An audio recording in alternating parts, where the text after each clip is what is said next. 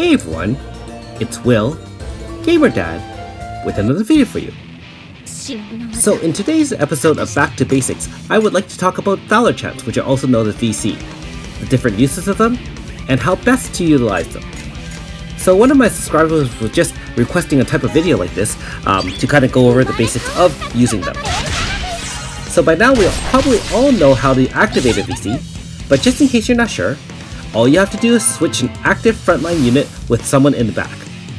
As the new unit comes in, he or she will automatically activate a VC. Now generally, a VC's effect will last for the remainder of the turn they come in on, as well as for the duration of the next turn as well. This allows for some pretty cool effects or benefits.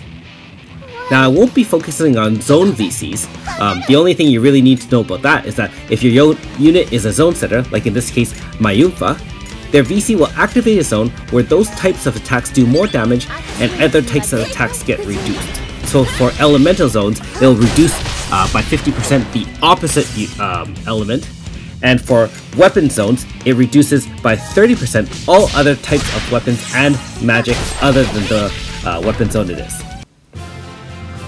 Okay, so you can also stack on VCs if you switch on multiple units from the back into play, and we'll discuss this a little bit later on. Now one thing to note is that if you swap a frontline unit to the back, the time that happens in that turn depends on the frontline unit's speed and also depends on the boss's speed as well. Now if you bring in someone directly from the back, that is not swapping, it really depends on that unit's speed. Of course, you can only do this if you don't have all units in the front, and I'll show you that later on in this Rot Rival battle.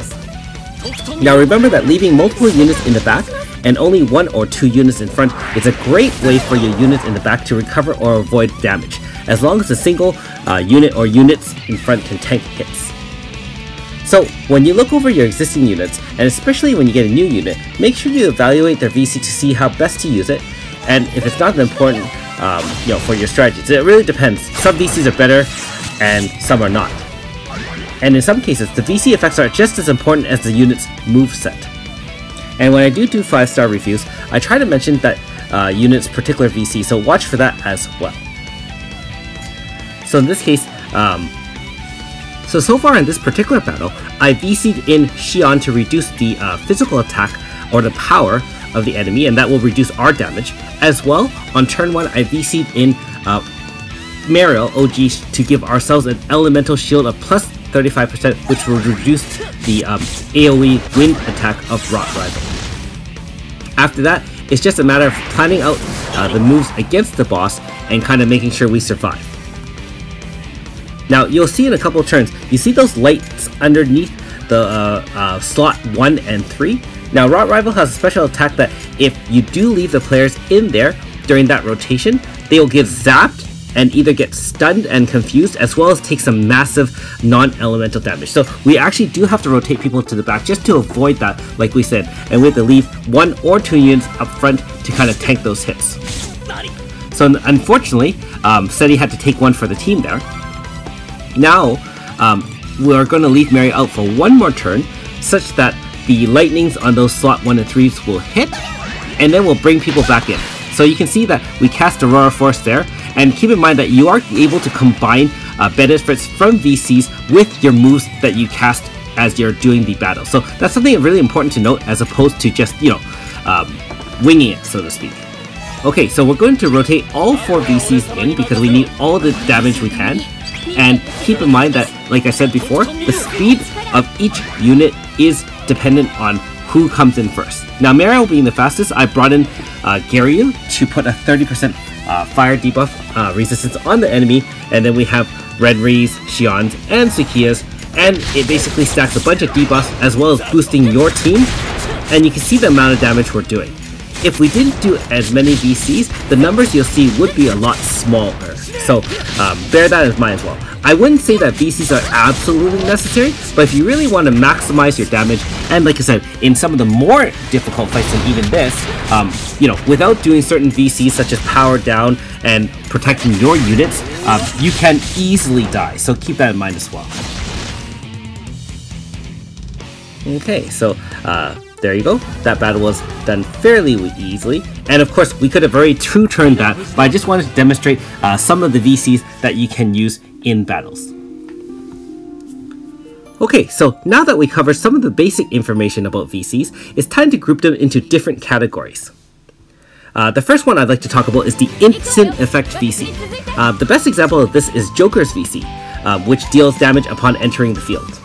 Other examples, for example, are his Mina and Aestheti, both of which do damage upon arrival. Note that there are also some that have healing property, like AS Mariel's Heal or Eunice's Status here.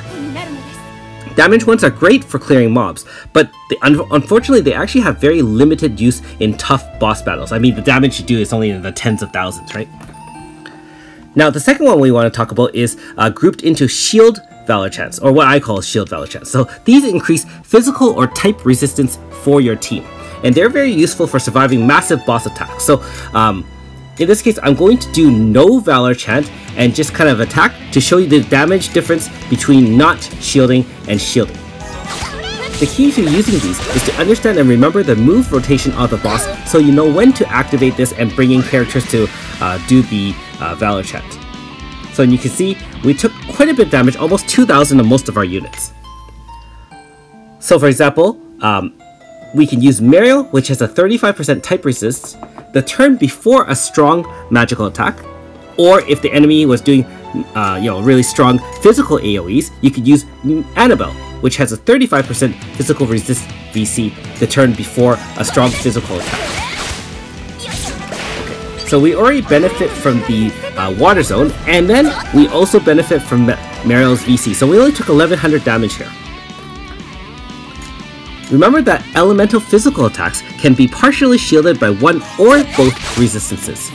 So you can stack both for best results, and keep in mind that you can stack VC's benefits with moves that your frontline units use as well. So for example, if you have OG Annabelle, you can cast Guardian Soul and combine that with Mariel's VC for both physical and type resistance together.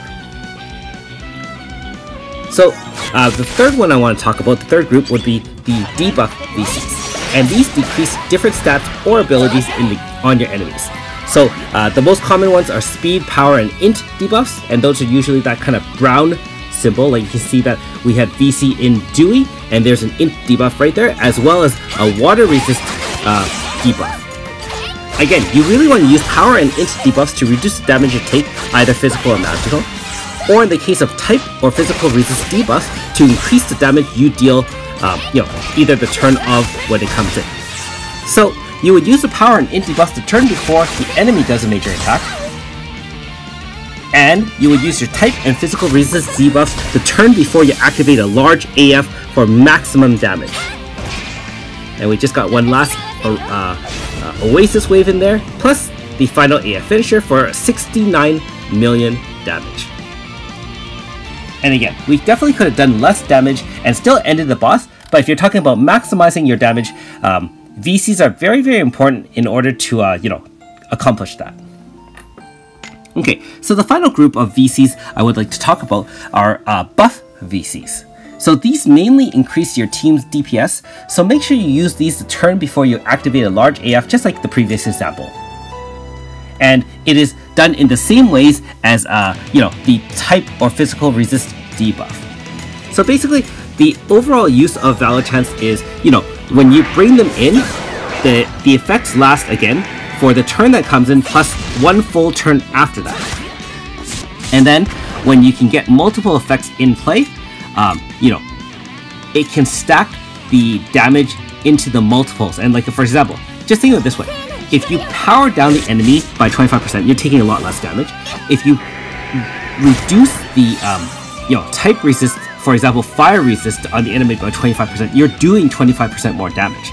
If you have a shield up, you're taking 35% less damage. So, especially if you're taking 3,000 damage per hit, for example, 35% less is 1/3 roughly, so you're taking 1,000 less, and let's be honest, 2,000 can make the difference between, surviving or not surviving as opposed to taking 3,000 damage. Now, back to stacking VCs as well as the timing of rotating units in. Remember what I said about how the speed stat of your units dictates who comes in first. So you really want to be familiar with the speed stats of the units at each particular team to best utilize that. A best example would be that Mana in general and Mariel, for example, has a much higher speed stat than most fighters. So I can use either of them to activate the first VC from the back, and then if I want to do a second VC, I can use a slower unit to activate the second one if needed. So in this case, we're going to do 2 VCs here back to back. And Renri came in first. Now, keep in mind that Xion's generally slower than Mariel, so technically Garyu should have come in first and AS Renri would come in second. However, there is a 10% speed variance when you're doing any sort of speed-based moves, and so sometimes it doesn't work out completely in your favor. What you really wanted to do was have Garyu come in to apply the 30% fire resistance debuff, and then Renri comes in not only to boost her own speed, remember that she boosts all fire attacks by your team by 35%. So that's really kind of how you want to time your VCs coming in to maximize your damage. I mean, in this case, we boosted Sukiya as well as Seti, but we were unable to boost Garyu. Anyways, thanks for watching. We'll see you next time.